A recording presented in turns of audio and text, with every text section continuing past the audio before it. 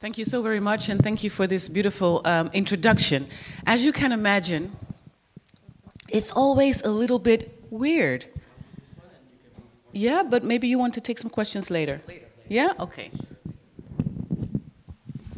Thank you. Yeah, I like this sound. It's always a little bit weird to be introduced like this, because when you're in the fishbowl, you don't know you're in the fishbowl. So I don't wake up every morning thinking I'm doing great revolutionary things, even though there are days when I look at myself and I'm like, yeah, Sylvana, you're doing great revolutionary things.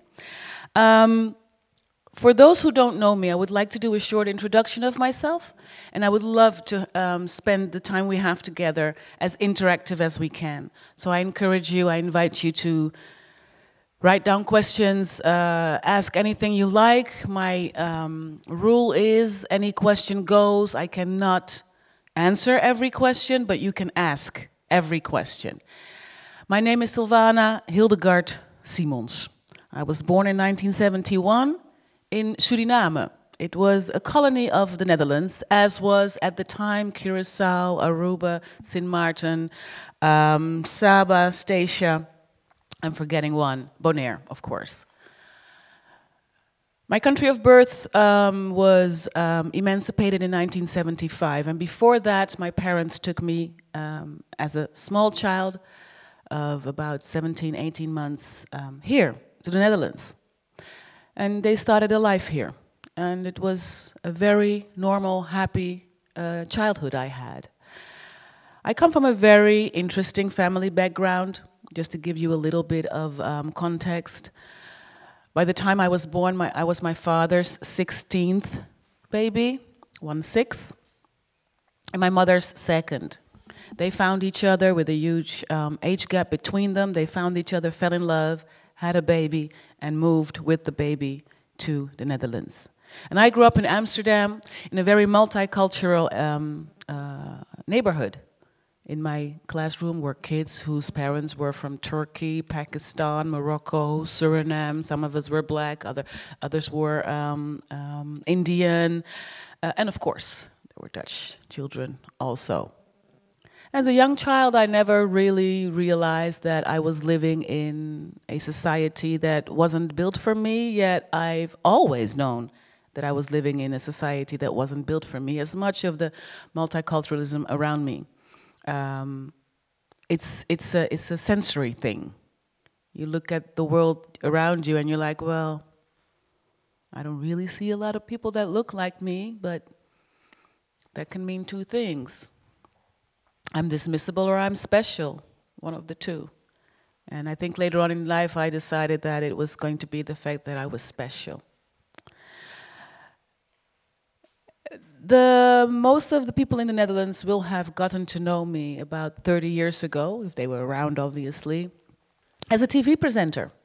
I was one of the first VJs in the Netherlands, which means video jockey, and it's nothing more or nothing less than presenting video clips as a DJ does on the radio. We used to do it on television, and I used to work for the first commercial television station in the Netherlands that was aimed at kids and young people, called TMF, which was our own equivalent of MTV. And of course, we were much cooler because we spoke Dutch. How I got there is a very funny story, because I used to be a dancer. I studied dance from an early age because I always knew I was going to be a dancer. In fact, my name, Sylvana, most of you, when you read it, you will read S-Y-L, right? S-Y-L-V-A-N-A. The truth is, my passport says S-I-L-V-A-N-A. And that's because when I was 10, I decided I was going to be a famous dancer, and I needed a stage name. And I needed a fancy name, so I thought the Y was fancier than the I, so I changed it when I was like 10, 11. And I told my parents, I'm changing my name, because later when I grow up, I'll be very famous, and the Y is just sexier. I never became, my dream was to become the first black solo dancer for the National Ballet in the Netherlands. And that never happened. I was never, nowhere near good enough. But I did make a career in entertainment. I started as a dancer, and I danced with many artists. I used to dance in clubs. all over Europe and travel all over the world as a backup dancer for famous people. And during one of those performances in a TV studio, I already happened to be pregnant with my first child, but people didn't really notice except here. And I was dancing as a backup dancer, and the head of the production company who was producing this TV show said, "I don't know who she is, but I would like her to come to an audition." Obviously, I couldn't do the audition. I was pregnant, and after I had my baby, and, you know, how do I say this? Got myself back together. I went for an audition, and I ended up, like I said, as one of the first VJ presenters for this station. Now, I'm telling you this because I hadn't heard of Paul Robeson before the invitation, Baruch, I have to admit. But when I started doing my research, it was kind of eerie because I thought, yeah, we do have a lot in common. When I was in entertainment, nobody questioned my entertainment skills, ever. I could walk in a room and say, I'm a dancer, and they say, of course you're a dancer. I'm an actress, yes, of course you can act. I even convinced some people I could sing, and I really cannot sing, but everybody believed that I could sing. There was no questions asked. Fast forward 20 years into my career. By now, I'd done many different TV shows, famous shows like some of you might know, Dancing with the Stars was an international success, and I did housing shows and talk shows and all kinds of things. And at one point, I was a regular sidekick for a very popular daily TV show in the Netherlands called De Wereld Draait Door, translated to As the World Turns, but not to be mistaken with the other As the World Turns. And during that show, another guest was seated right across from me.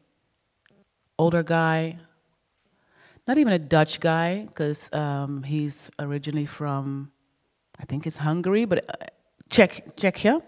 But he is well known in the Netherlands. He used to be a sportsman, and he was invited that day to talk about the refugees fleeing Africa, entering Europe through Italy. So imagine, there's a host sitting at the head of the table. I'm here, daily sidekick, and across from the table, which is like, you know, here, is this guy. And he's talking about what he notices and experiences as the refugees come and how he's helping them. And he's a great storyteller, so it's quiet in the studio, like really quiet. We're all listening to him. And then at some point, for a reason I still don't know, he goes, yeah,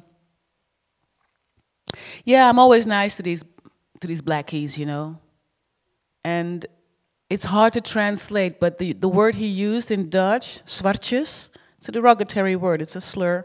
And he also made this hand gesture, like, you know, these.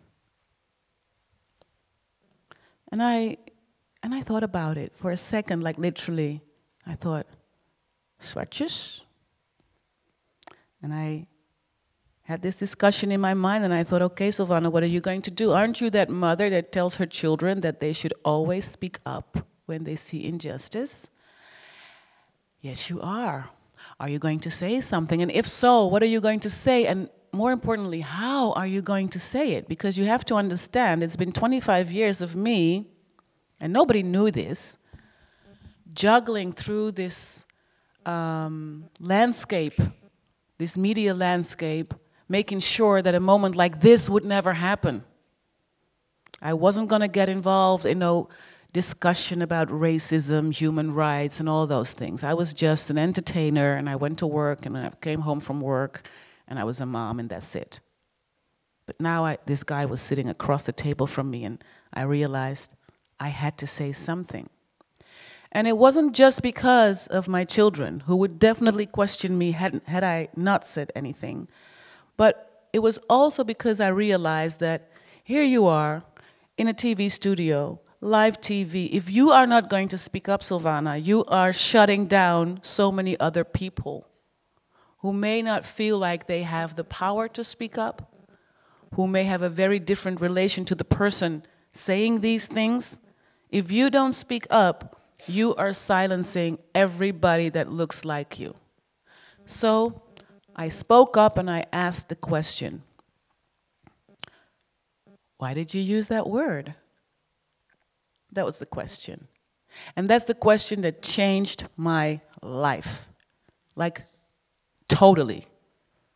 As soon as I'd asked that question, I was no longer a popular TV personality. I was now public enemy number one. I had dared to question the older white guy sitting in front of me, talking about black people like they were not even human.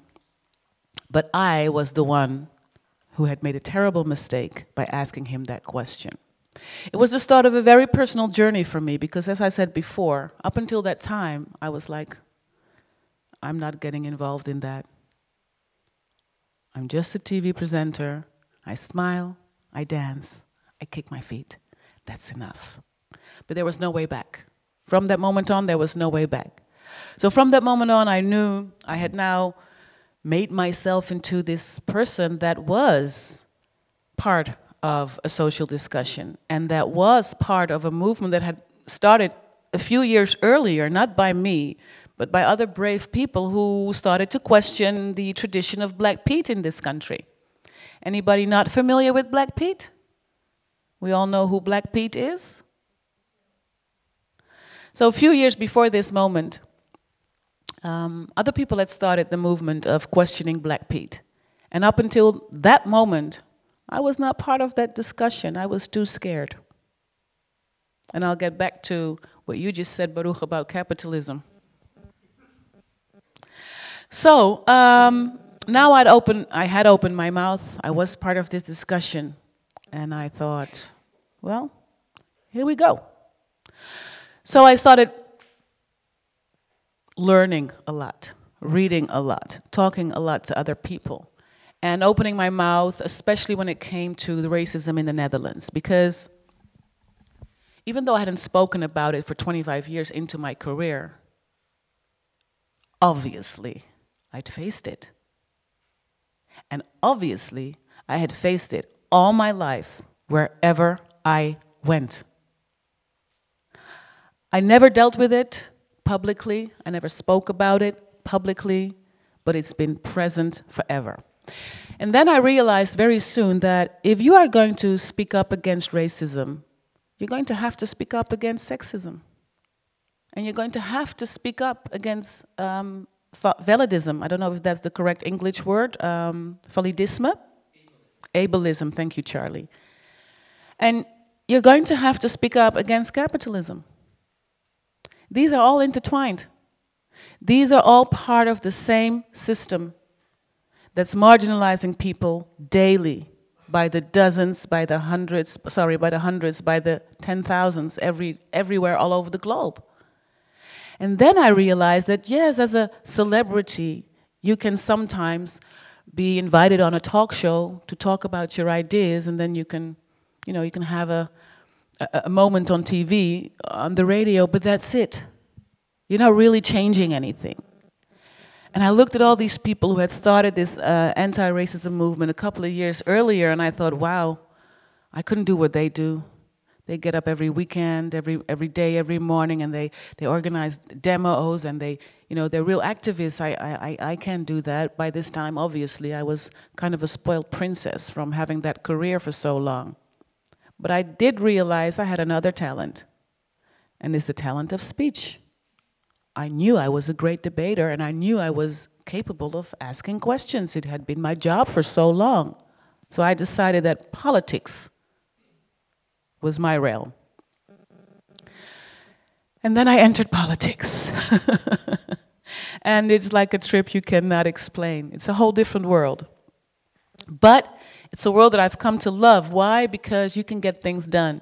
Small things sometimes, big things other times, but you can get things done. So at the end of 2016, I founded my own political party. And I named it Article 1. Because that was where we would leave from in all of our ideas and ideals. Article 1, the first article of the Dutch Constitution that says we are all equal and discrimination of any kind is prohibited. It turned out to be a problem, that name, so the judge forced us to change the name. We held a poll with, amongst our party members, and the new name was Bijeen, which means like together. And I love that name. From that moment on, we started our political journey. And it has led us 5 years later, because this is our anniversary year, 5 years later to not only 1 seat in parliament that I hold, but 7 more seats in 4 different municipalities in the Netherlands.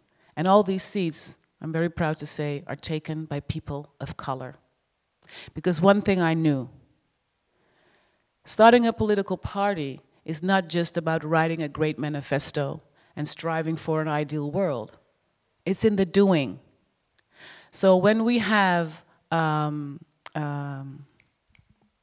the word? A vacature, openings, job openings at our party, we don't make any mistake. It's going to be very clear that yes, everybody's welcome. But if we have 2 people and they're equally fit for the job, and one is a white man and the other is a black woman, the black woman is getting the job. And we are not ashamed of this. And some people will say, oh, that's discrimination. Well, yes, it is. And it's necessary. So every day we strive to live what we stand for.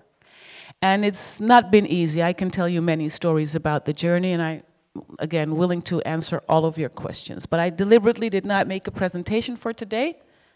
I thought I'd give you a small introduction of who I am. I am now 51 years old. I'll be 52 in January.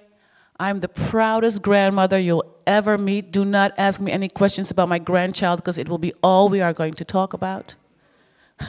I'm a mother of 2 grown-up children. My son is 30 years old, my daughter is 26, and she's the mother of my grandchild. My team in Parliament is 8 people. Again, it's a very colorful team.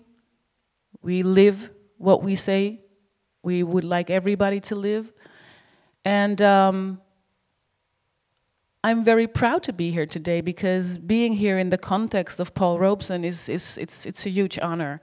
And I was just saying to Charlie, you know, like I say, when you're in the fishbowl, you don't know you're in the fishbowl. So I just go to work every day and I just try and do my best. But I'm sometimes humbled when I notice that for other people, yeah, it must be quite a story. This little woman starting a political party in an environment that is not very friendly. But we do it with great joy, great pride, and great gratitude every day. So here I am. This is me. I would love to know who you all are, but I can imagine maybe you have some questions. I'm very willing to answer them. Thank you.